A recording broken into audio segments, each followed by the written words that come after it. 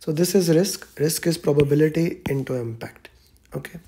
So whenever we identify a risk is there, we need to handle that risk. So it's a positive or negative. Okay. We have positive strategies, negative strategies.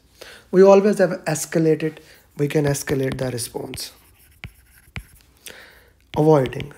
When we say we are avoiding something, this means probability or impact something we are making zero. Either probability or impact or one of these things we are going to make zero. That is avoidance of risk. That is avoidance of risk. When we say we are going to mitigate the risk, this means we cannot handle that risk. We cannot eliminate that risk. This is elimination. Changing the plan, things of those nature. This is elimination, that we are eliminating the risk. When we say we cannot eliminate the risk, okay, good, we cannot eliminate the risk, then we try to decrease the intensity, probability, decrease it, or we try to decrease the impact of the risk. That is mitigation of the risk. Okay. The third is transfer.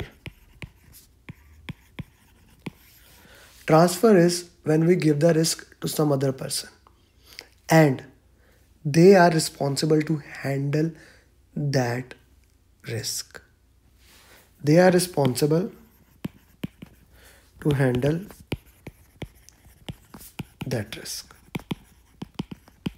This is transference of risk. Acceptance. All above are proactive strategies.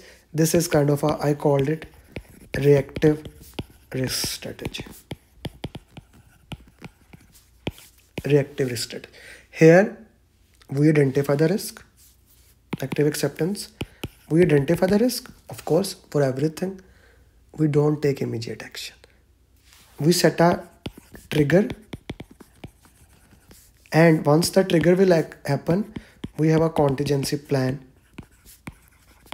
to handle the risk. Once that trigger happen, the risk owner will implement a risk response plan. Okay. These are the risk response strategies for negative. Okay. Everybody with me so far? Everybody with me so far? Anyone has any confusion so far? Please do ask me. Okay. So these are the risk response strategy. Now, whenever you see the question, you need to see what the problem is here. What is the actual problem that we are going to resolve here? Okay. In the pattern question, the question that we were discussing, the question was number of resources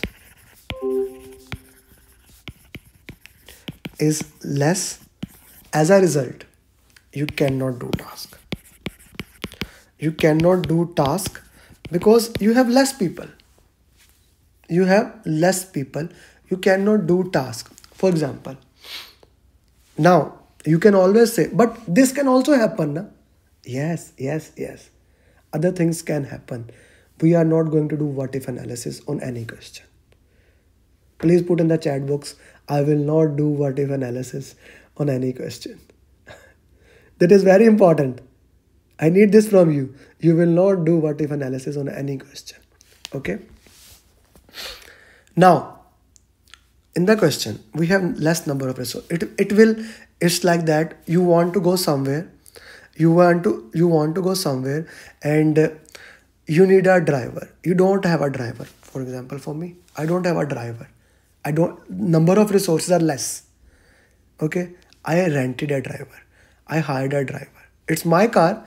I hired a driver. Problem is resolved. Yes or no? It's avoiding or mitigating or accepting. No. The problem was I didn't have driver. I got the driver. Similarly, in the pattern question that we were discussing, number of resources were less. I hired the resources. I hired resources. So probability of not completing app becomes 0. Because the problem was people were less. One more example. You want to lift a bed. I'm the only one. Poor me. Okay.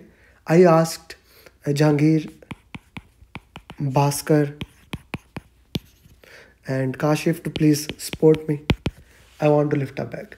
I alone could not lift a bed. Now I have these three people. Now I can lift the bed. What has happened? Lifting the bed was a risk that I cannot lift alone. Have I haven't I made the probability zero for that patent risk? That is called avoiding of risk. I did not wait for a trigger to happen. I did not wait that okay, let me try to do it. And if I could not do it, then I will do it. That would have been acceptance, Sayed and everyone else, Om Prakash, which you said acceptance. I did not wait it. I identified risk proactively. I took the action. Am I clear?